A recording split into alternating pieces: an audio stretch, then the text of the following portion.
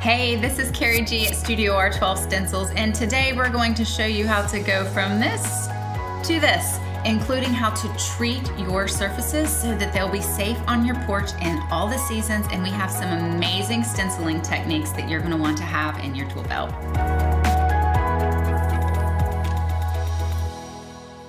Okay, the first thing we are going to start with is prepping our surface. So if you've been watching our videos on here, a lot of times we paint on MDF and we rarely prep those. But when it comes to pine, we're going to do things a little bit differently. We just went to our local hardware store and asked them to cut us a 6-foot tall, 12-inch wide, 1-inch thick piece of pine. And that will fit our porch stencils. All of them are 6 by 12 inches for you, since that is a standard size. One thing you are going to want to do is check it before you leave the hardware store. This piece of pine that we got has a little crack at the bottom. So what will happen with that is when it's out on your porch and it gets cold and it's going through the elements, you will have a chance of that crack expanding up into your board and potentially ruining your project. You also might want to grab a piece of sandpaper and a sanding block. This is an affiliate link and we can share this below for you. And it is our favorite thing for sanding. We just have a really light grit sandpaper on here, and we will go with the grain of the wood and just make sure it's nice and smooth before you start painting. You'll especially want to look at the edges. So wherever it was cut, there might be some scraggly pieces at the top and bottom of the surface that you'll want to smooth out before you start painting on it. So the first thing that we're doing with this board is we're going to show you how to treat the knots. And let me show you why. Rusty, can you grab me that porch sign, please? Okay, so check this one out. This one is one that we did quite a while ago. It's been here for a few years. It was one of our first porch signs that we painted, but look at all the knots and how they have bled through the paint. So this was before we knew this was going to happen, but thankfully, we now have a trick that it won't happen to you. How we treat those is with a product called the Bullseye Shellac.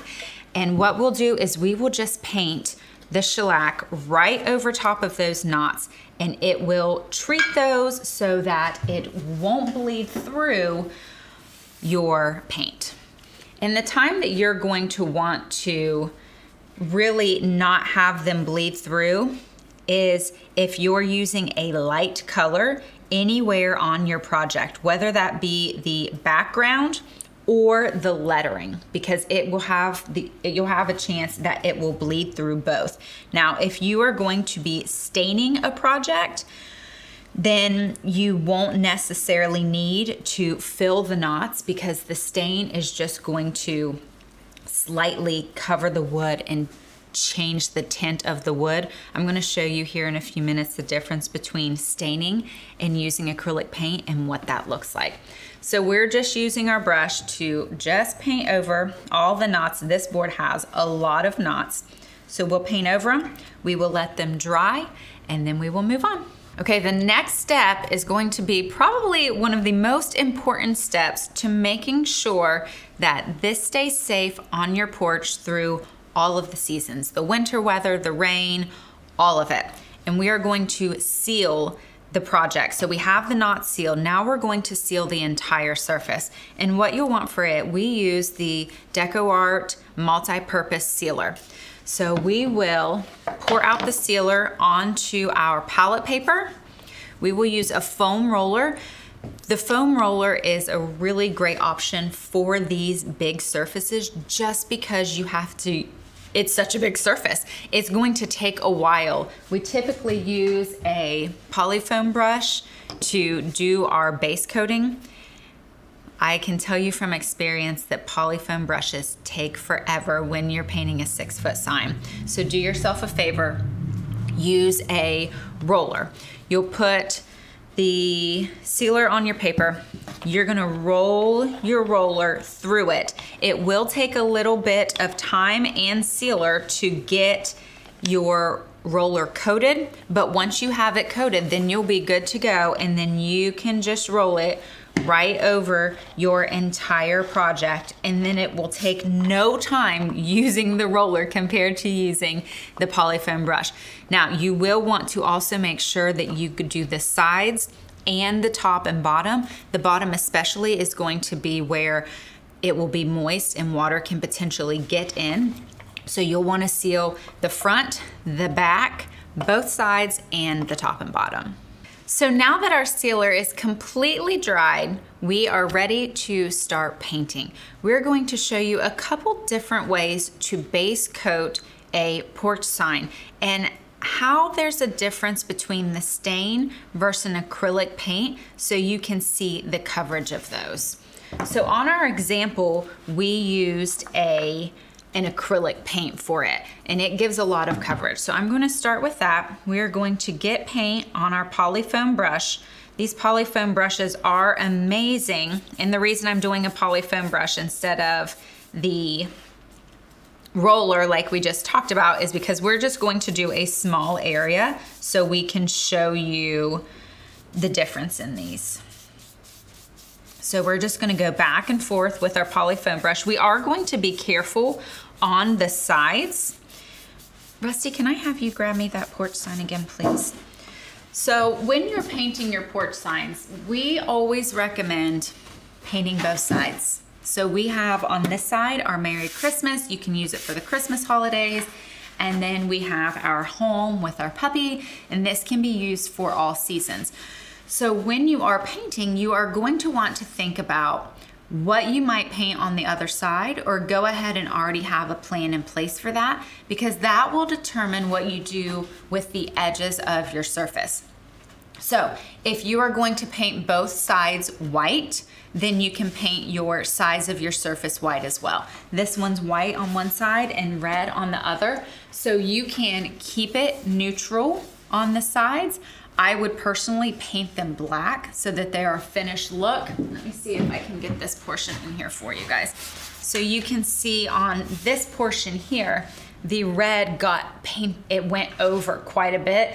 So we're gonna wanna be really careful when painting our base coat to make sure that if those sides are going to remain neutral, that we're not making a mess over the sides. Here you go, Rusty. Thank you. Okay, so now we're gonna continue on with our base coat, and this is our acrylic paint. So you can see there's a bit of coverage here, and we're just gonna go back and forth. I would probably do at least 2 coats of paint depending on what color we are painting it. If you are doing a red, then you might potentially have to do 3 or more, just because the red, it takes a lot of layers to actually get that color you want. That Merry Christmas sign, I think I did 3 or 4 layers of red on that background to make sure that it was nice and deep and vibrant. And you'll just do really long strokes here with your brush. Let me get it here to the edges.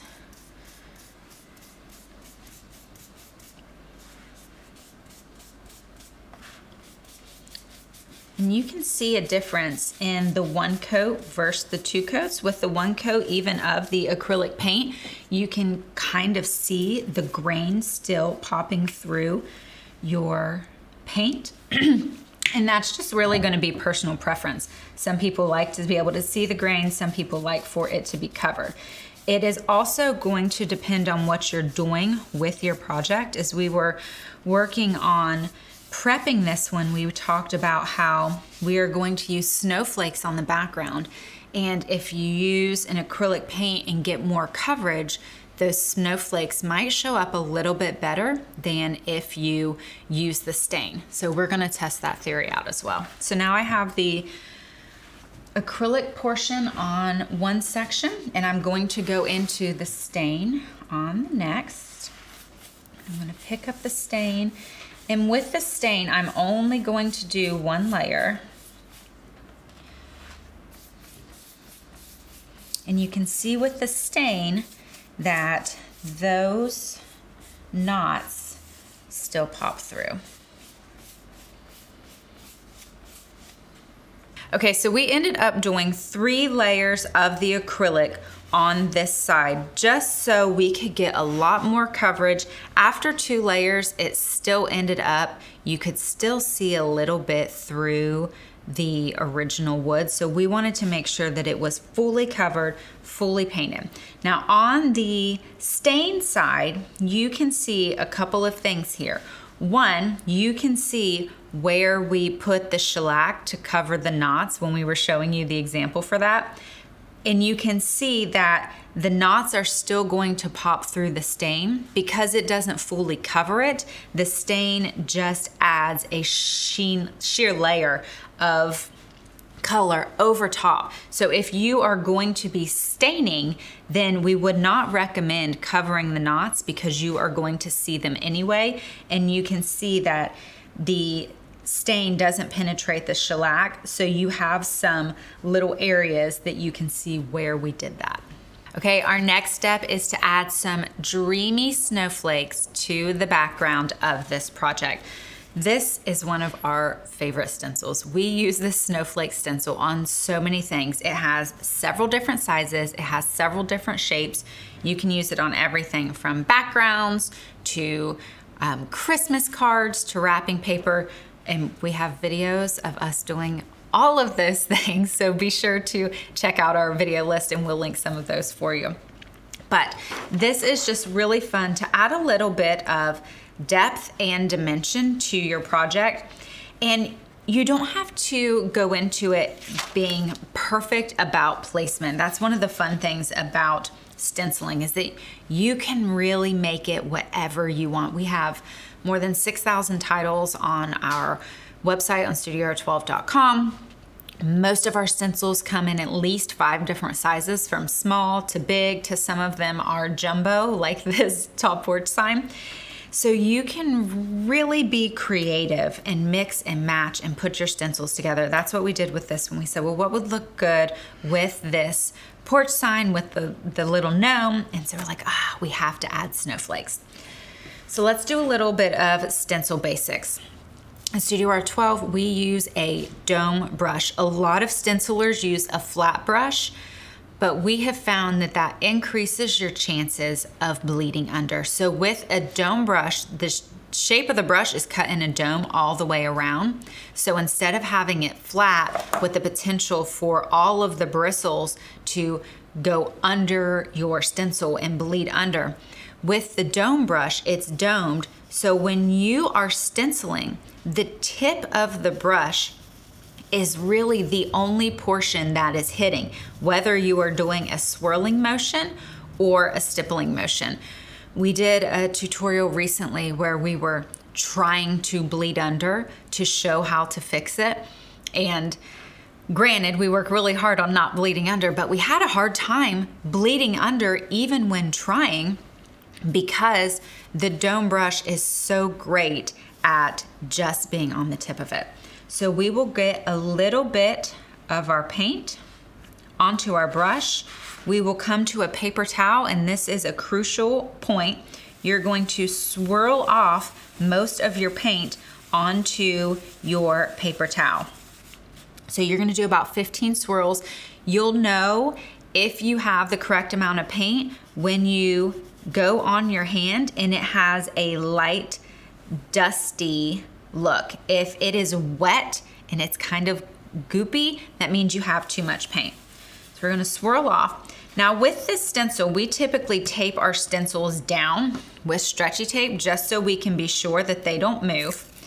However, with this one, since we are just doing it really light and since we are going to be moving it around, I typically wouldn't do it just because it's going to be very quick. So if you are going to tape down, you're going to want to tape on 2 sides so that if you try to move the stencil, it won't go anywhere. And then we're going to come in our stencil and we are going to do a light swirling motion over top of our stencil. We are barely applying any pressure for 2 reasons. One, we don't want to bleed under. And 2, I really want these snowflakes to look dusty. We don't want them to be completely bold and bright. Now, I will say, as you can see on our sample, we did some bold, we did some dusty, and what that will do is it will give you like a 3D effect on those snowflakes. So it looks like some are in the background, some are up a little close. So having those being some lighter and some darker will add a little depth to your project. And you can see that I have only added paint to my brush a couple of times since I started this. I'm doing this one a little bit darker. And then as you go, and as the paint comes off of your brush, then they'll get a little dustier. But even if we're painting letters, which I'll show you here in a little bit, we are still going to do the same process where we pick up our paint, we swirl off to get most of the paint off, and then we do our dusting. Stenciling is a layers game, and that is how you prevent the bleeding under, is that you don't have too much paint on your brush and you just build and build and build layer after layer. So let's peel this off and you can see our snowflakes. So now what I would do is, since we want snowflakes over the whole thing, we're just going to move our stencil. And I'm not going to do it the same over and over and over again. This time I'm going to turn it sideways and go to the next portion and get some more paint. I taped it back down, and then we're going to just start stenciling again. So just like real snowflakes, it's not going to be exactly the same time after time. And you can actually say we just want to paint a couple of these. You don't even have to paint them all. Maybe you want one repeated, and then you can just choose which ones you paint and where they are going to go. It might also be something to think about when you're prepping your project, that you know there are letters right up the middle, that maybe the ones that you do in the middle are a little more dusty so that your letters pop, and then the ones that you do around the edges are a little bolder and brighter so that they aren't taking away from the actual stencil. So I am going to do a second layer on these. I want to show you what the difference is on doing one layer of the snowflakes compared to 2. So I think this little guy right here needs to be a little darker. We're going to make him a little closer for us. So we're just going to come back in here, go a second layer, and we are going to swirl. Now there's also a method of stenciling called stippling, and it's a tapping method. With what we are looking for with this dusty snow, I would not recommend that method, because when you stipple, it offers you a lot more coverage a lot quicker. So when you stipple, it's like doing multiple layers at one time, and it is going to be super bold. So we're gonna take this off, and you can see this is the one that I added a second layer of swirling, and this is the one that I stippled, and then you can see what these other ones look like. So applying different pressure throughout is what is going to give you that 3D effect of adding the snow onto your project. So then we'll just continue to move our stencil around and add the snow. There's a little spot right here. So you could come in here, hold it down, and swirl here, and there you go, you have another snowflake. All right, so now we have all of our snowflakes done on the acrylic side and on the stain side. We weren't really sure how we were going to like the snowflakes on the stain, since the stain shows through the wood grain and it's such a thin layer, but they still actually pop pretty well. You can see we did some really dark and we did some really dusty. And then we just moved our stencil around. So this over here, there was a little bit of a hole. So I just went and grabbed the edge of one of the snowflakes and just filled in the different spots. So we use a really high-tech method when we are checking our backgrounds to see if it's what we like. We take a step back and we squint our eyes and see if there's any holes. And then you'll know where to fill in your stencils. Okay, so now it's time to paint the welcome on our sign. I do want to show you a couple things before I start painting. Tall porch signs are tall. They're gonna be 6 feet tall. So what we do with these is with our tall porch sign designs, we make them in multiple stencils so that you can lay it out across your board and line up what you're going to do before you actually start painting. And I'm gonna show you a trick that we do to help you guys out. So with this one now, and this is going to kind of change depending on the design you get. With this design, what you'll want to do is you'll start painting at the bottom of the stencil. We have the E and then we have the M.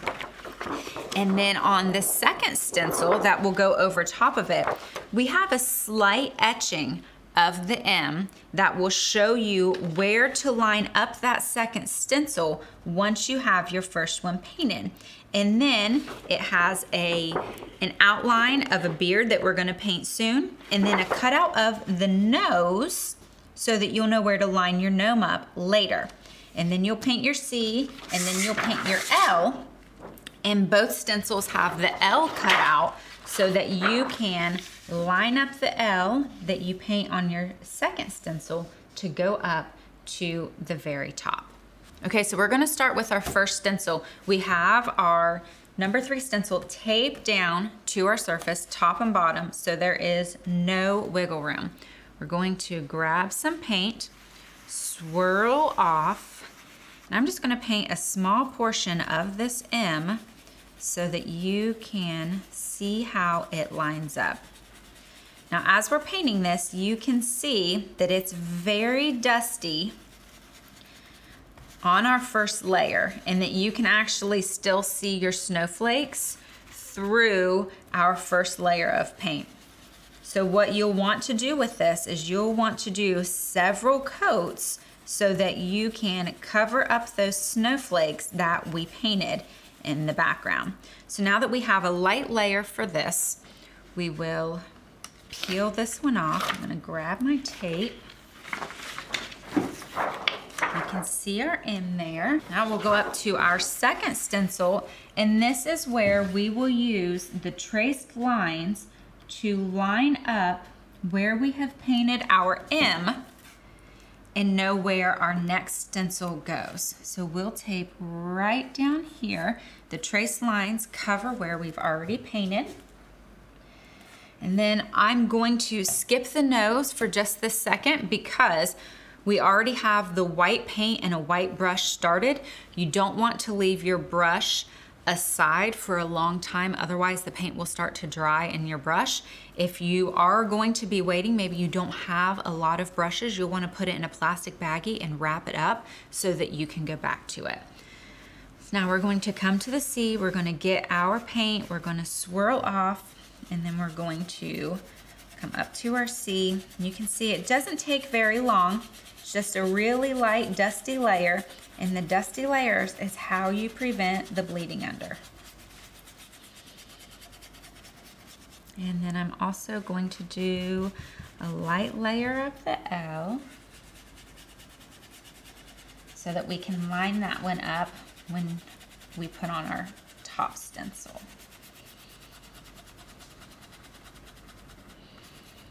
I do want to show you real quick, if we would stipple here, since this is a big surface, you can get your paint and you can stipple and you can see how quickly those snowflakes are being covered up. Now, I will say that stippling is an arm workout. You're gonna definitely get an arm muscle workout. Swirling is more of a workout in your forearm. So you'll let this dry. Stippling takes a little bit longer to dry than swirling. You can see that when you swirl, it almost immediately dries because it is such a light, dusty layer. And then you'll just continue to go back over and continue to stipple until that word is as bold and deep as you want it to be.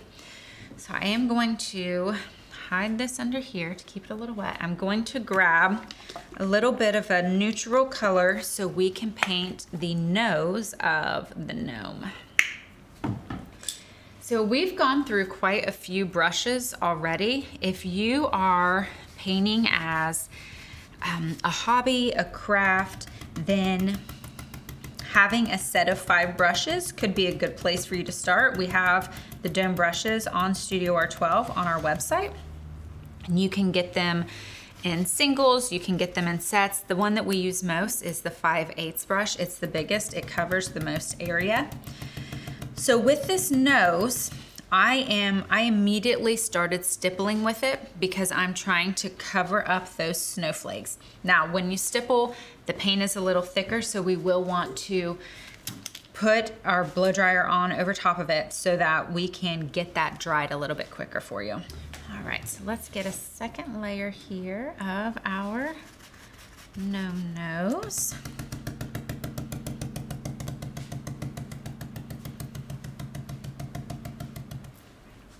Okay, so I think we're good to go on that. I'm gonna put our brushes in the water. We do have a couple of videos on how to clean your brushes. We will tag those below. They are very important. When we were talking about brushes, a set of 5 is a good place to start. You'll want to use your brush.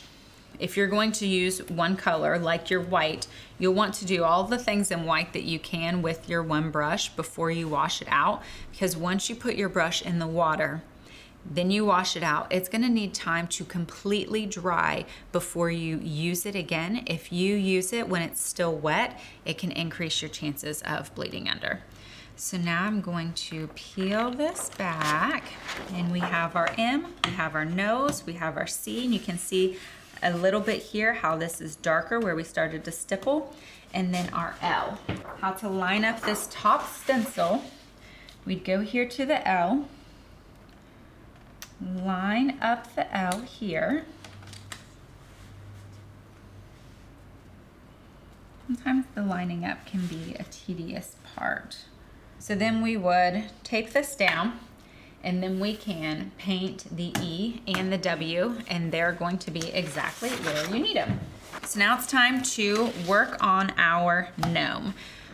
This is also going to be a 2-part stencil. And guys, these are so fun. We have our 3 set of gnomes, and this is one of the stencils that you can get on StudioR12.com.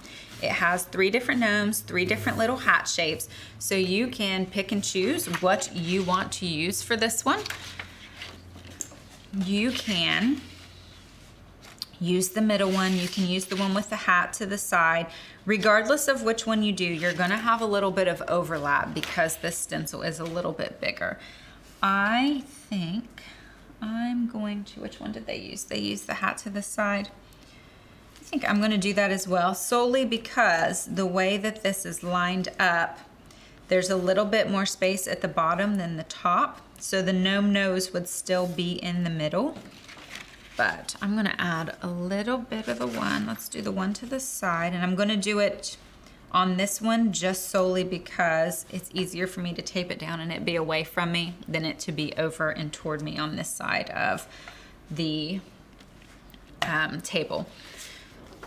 So once we get this in place, we're going to tape him down. I'm just going to tape the edges here, and then we will start painting our gnome. So we have the hat, the beard, and the shoes to paint. I'm going to paint the beard today. I'm going to paint it a gray because what we're going to put over top of it is the snowflake and the mittens. So what's really cool about these is that these are interchangeable. So you can do the snowflake and mittens with the striped hat, which is what we did on the sample. You could also do, I love the little Santa hat with a wreath or the present, and you can mix and match. And we have these for several seasons. We have floral ones, we have Halloween ones, we have fall ones. So you can get this one main gnome stencil and then get all of the additional designs and have gnomes for all the seasons. And I don't foresee gnomes going anywhere. So on this sample, we did a white beard with a gray snowflake. I am going to do a gray beard.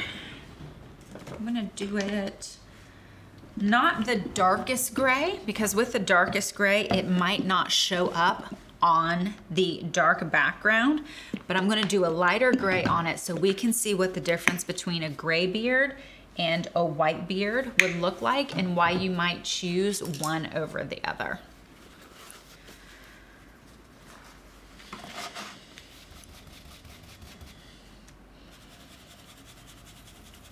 We'll start swirling here, and you can already see it's covering quite a bit of area. Now, I did not swirl off a lot here, so I want to see if we can maybe make a little bit of a mistake and show you how to fix it.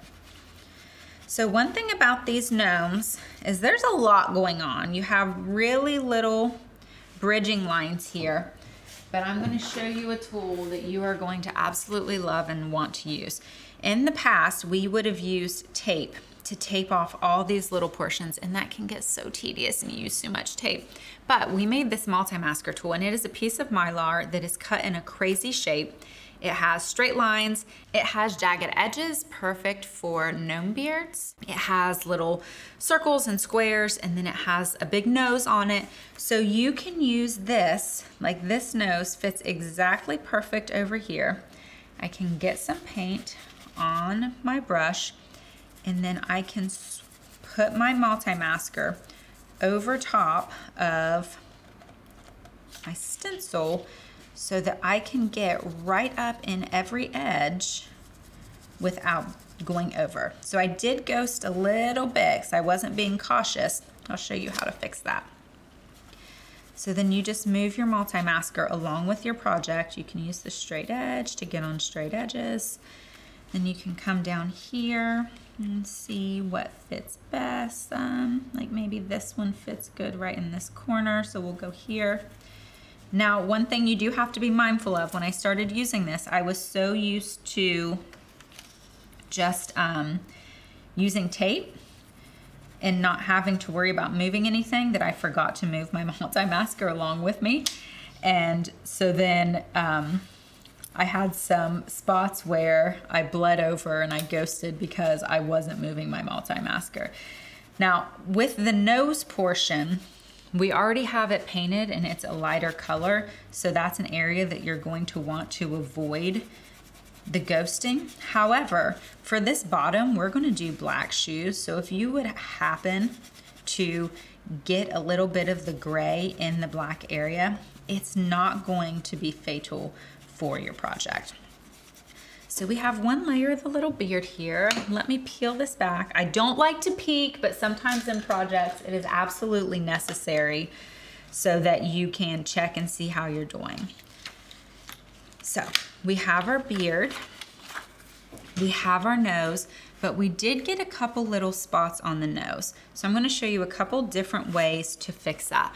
One is with a PVC eraser. This is one of our favorite stenciling tools, because with the PVC eraser, if you just put the eraser on the project, it doesn't do anything. However, if you get it wet and then you take it over top of your paint, wherever you made your mistake, I think I just scratched that there, then it will take away your mistakes, and it makes it so easy to go back and fix things. However, there are a couple little rules with this.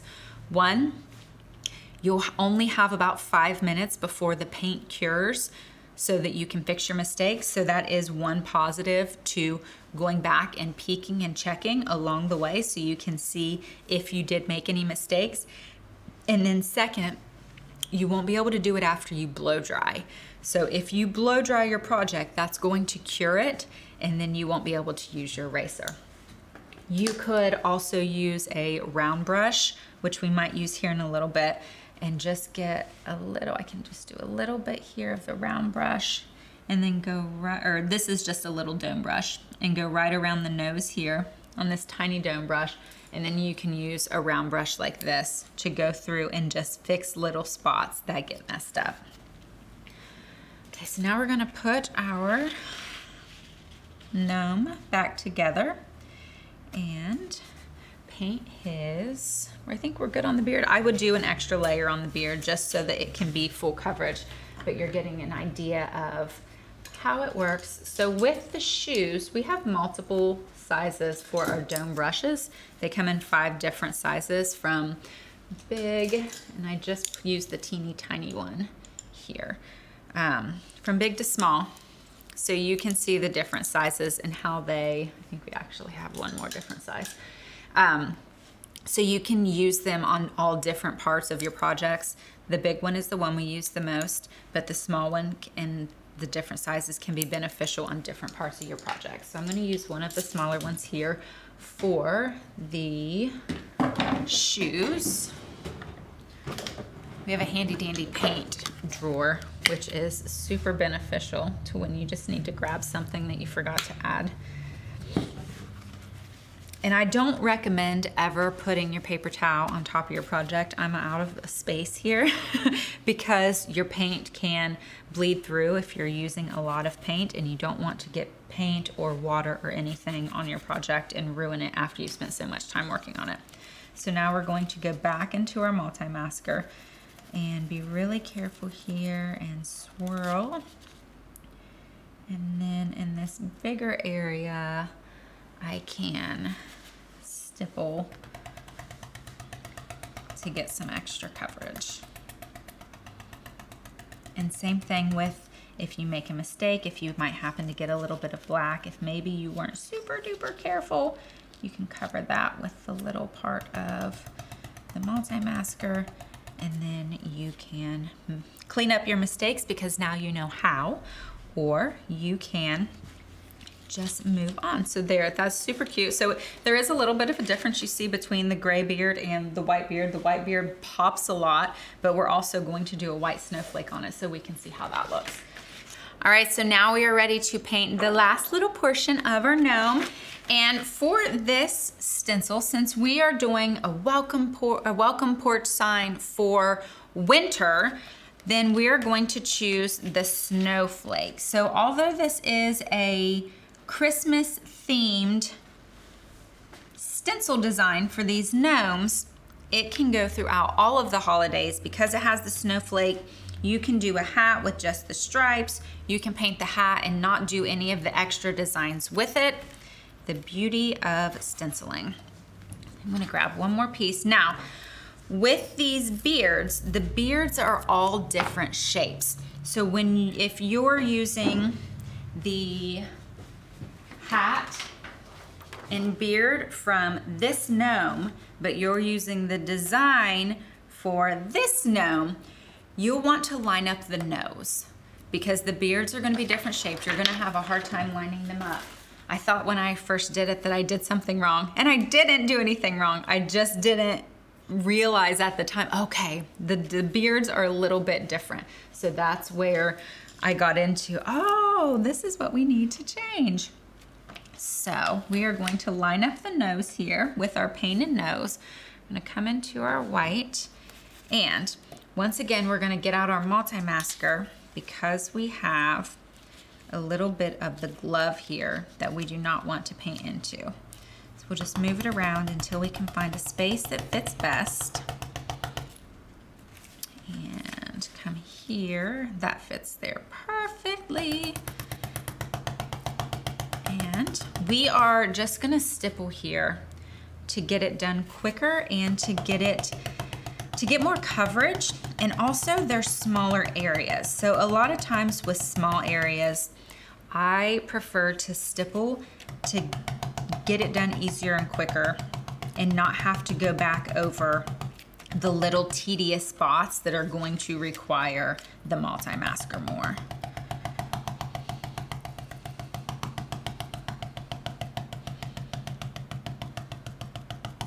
And since we are painting white over top of a dark beard, this is going to take a few layers so that you will actually get the coverage over top of it. If you are painting, say we would want to do the gloves in red or a green, a different color, and you're painting over a really dark, then we would recommend putting a lighter base coat, like a really light gray over top of this, to make sure that red or the green or whatever lighter color you're using really pops off that surface. So let's peel this off here so you can see what the snowflake looks like. And there we go, and he has his little snowflake. So that is your background, we have our base coat, we have our snowflakes, we have our welcome, we have our gnome, and then we have our snowflake over top of it. So all of the layers are almost complete, but we do have one thing left to share with you. Okay, so we are going to finish this project the same way we started it, and that is with sealing. Now, you could most certainly use a tall porch sign in your home, maybe put it by your fireplace to add a little dimension to your decor, but most people are going to use these outside. And for outside projects, we recommend using polyurethane sealers. And we also recommend using a matte varnish. If you're using something that is glossy, it could cause a glare against your project when it's outside. So we always recommend using matte. So we have used both of these in the past. With this polyurethane, we will use a poly foam brush and stick it in there and just swipe it along. Or you can use the DuraClear matte varnish and put it on your palette paper, and once again, use your roller. And just like we did at the beginning, you are going to want to seal all sides of your project, the front, the back, and the sides. Now, if you are going to paint another project on the back, you don't want to seal it until you get that project painted. So keep that in mind. Maybe do a little bit of planning when you are working on your next porch sign. If you like this tutorial and want to see more stencil and crafting and painting tips and tricks, be sure to subscribe to the Studio R12 YouTube channel and hit the bell so that you can be notified anytime we add new videos.